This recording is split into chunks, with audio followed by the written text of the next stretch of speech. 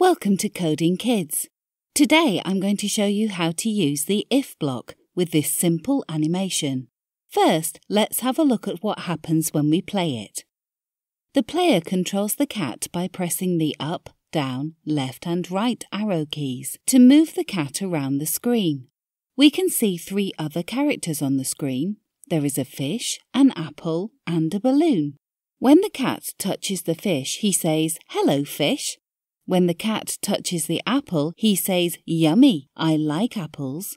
Finally, when the cat touches the balloon, he says, "I like balloons, can I take this one?" Okay, now let's build this animation. There are 3 parts to this project. 1. The backdrop. 2. The cat. 3. The fish, the apple and the balloon. 4. The speech bubbles. Now, let's start building one step at a time. First, let's start with a brand new project by clicking the Create button on the home page. You will see a new project open with the cat as the default sprite. A sprite is a character or object we use in making computer programs. Later, we will use other sprites for the fish, apple and balloon. For step 1, we want to add a backdrop. Click on the miniature backdrop icon at the bottom left-hand corner of the screen. Now you can scroll through the backdrop library and select a backdrop you like. I have chosen the pool backdrop, but you can choose any backdrop you like. Now our game has a backdrop. For step 2, we want to add some code to our cat sprite.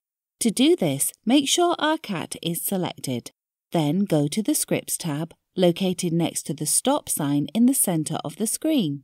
We want to make our cat move around the screen. To do this, we need to add the When Space Key Pressed block, which we find in the Events tab. Drag 4 of these blocks into the workspace. Now click on the drop-down arrow to change the space key to up arrow key, down arrow key, left arrow key, and right arrow key. Now, to make our cat move, we want to add a motion block to each of these event blocks. To move up or down, we use the y-axis, and to move left or right, we use the x-axis. To make the cat move up with the up arrow, we need a motion block that says Change Y by 10. Add this block to the When Up Arrow Key Pressed block. Now test it. Our cat moves upwards. Repeat this for the other arrow keys, remembering that for down and left, we use -10 for these opposite directions.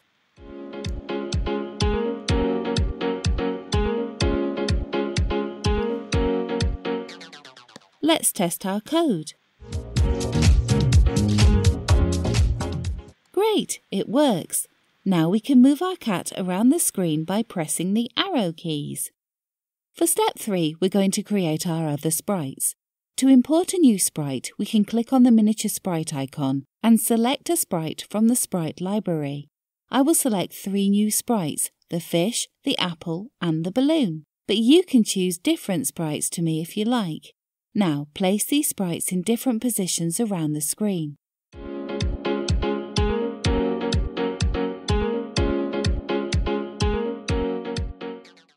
For step 4, we're going to add more code to our cat, so that when the cat touches these sprites, he says something in a speech bubble.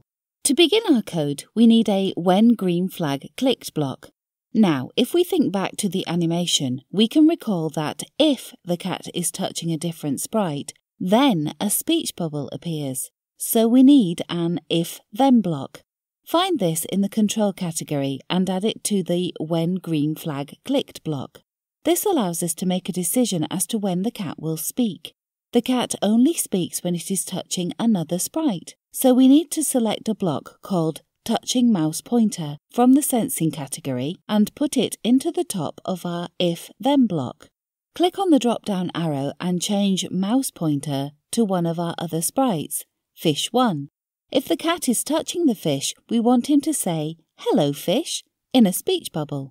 So we need a Say Hello for 2 secs block from the Looks category. Place this inside our If-Then loop. Notice how we select this from the Looks category and not the Sound category. This is because our cat is talking using a speech bubble, which does not make a sound. Now change hello to hello fish. If you want, you can change the 2 secs to make him say the speech for longer or shorter. I will change it to 3 secs for a bit longer. Finally, we need a forever loop. This means this condition is being checked continuously by the computer. We can find a forever loop in the control category. Put the forever loop around the if-then loop. Now let's click on the green flag to test our code. Yay, it works! If we move our cat to touch the fish, he says, "Hello, fish." Now let's repeat this for the apple and the balloon. Drag 2 more if-then blocks into our forever loop. Again, if the cat is touching another sprite, he says something. So we need the touching mouse pointer block from sensing. Put this in the top of each if-then block.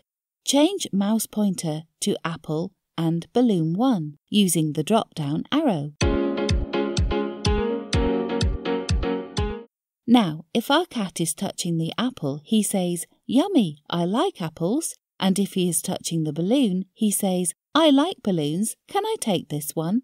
So we need the Say Hello for 2 secs block. Find this in the Looks category and add this to each if-then block.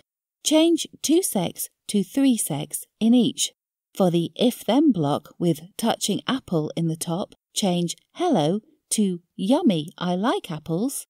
For the if-then block with touching balloon 1 in the top, change Hello to I like balloons, can I take this one? Now let's click on the green flag and test our code.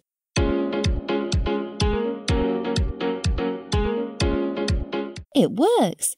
When we move our cat around the screen to touch each sprite, he says something different.